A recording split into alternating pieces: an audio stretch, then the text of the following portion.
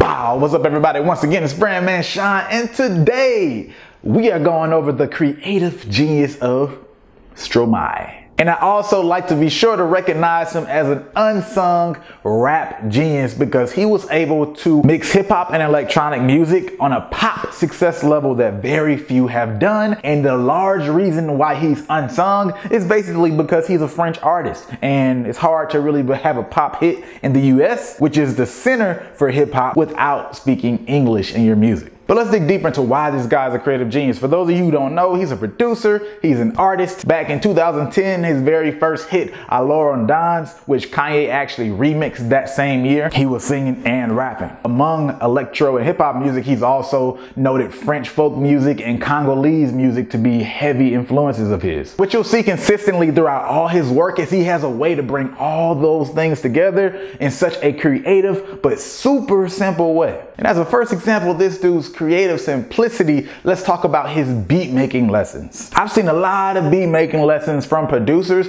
but this guy takes them to a whole nother level. For one, of course, he's a producer and artist, so what he'll do, if you look at the very first beat making lesson, it's kind of basic, where he's showing the beat, he's building the beat, he creates it, and then he raps after. That's one thing that you'll see constantly throughout all his lessons, but then it really starts going to a whole nother level on beat making lesson number 14, where he's basically on top of a roof creating this beat and then once again singing it afterwards, and he's always like enjoying the hell out of his music. But then not only that, he's taken this series from being in the middle of a soccer field, being in a grocery store. I think that's number 22. The grocery store is like my favorite one. Respecte les massailles, je respecte ton terrier, respecte mes terres, je respecte les insectes, donc respecte les mammifères. Super simple concept of a beat making lesson, but he's adding an extra level of creativity, which brings him attention. People enjoy his beat making lessons. If you look at comments today, people are always like, man, I miss his beat making lessons. And again, those are just his beat making lessons. If you want to actually talk about his visuals for his videos, my first encounter with Stromae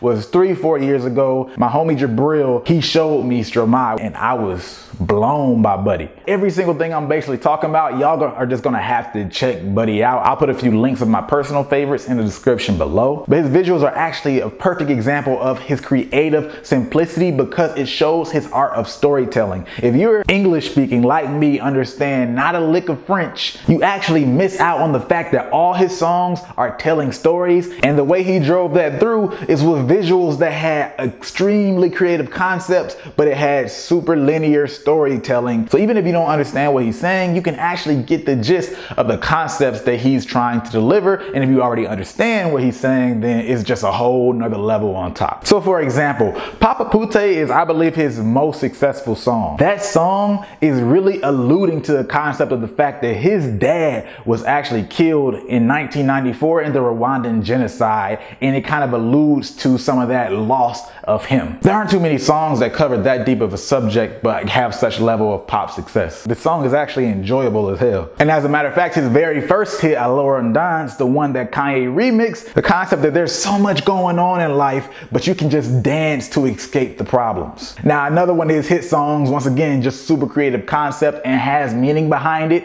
Excuse me while I F this up. Tous les memes. Dude has like one of the most creative ways I've seen someone depict the whole back and forth between women and men, where he's basically playing both of them at the same time, but not even as two characters. He's playing it as the same individual in a single shot video style. And as a matter of fact, earlier that year, I think in like January or February, he did one of his beat making boat series, actually alluding to the video that would come out in December of that same year. I describe Stromae song-wise as if Kendrick Lamar remade Swimming Pools again and again and again, because that was like a hit song. It was catchy, but it had meaning, and he was telling stories and talking some real stuff all at the same time. You can listen to Swimming Pools for a long time without even knowing that it's about something until you actually take the time and listen to the verses and not just the chorus. So you guys who actually do know him, or if you check him out, put in the comments below and let me know who exactly would you compare him to visually, and do you think he's an unsung rap genius? Of course, I personally think he is, but I really also did this video because I just think a lot of artists, if you personally don't know about him especially,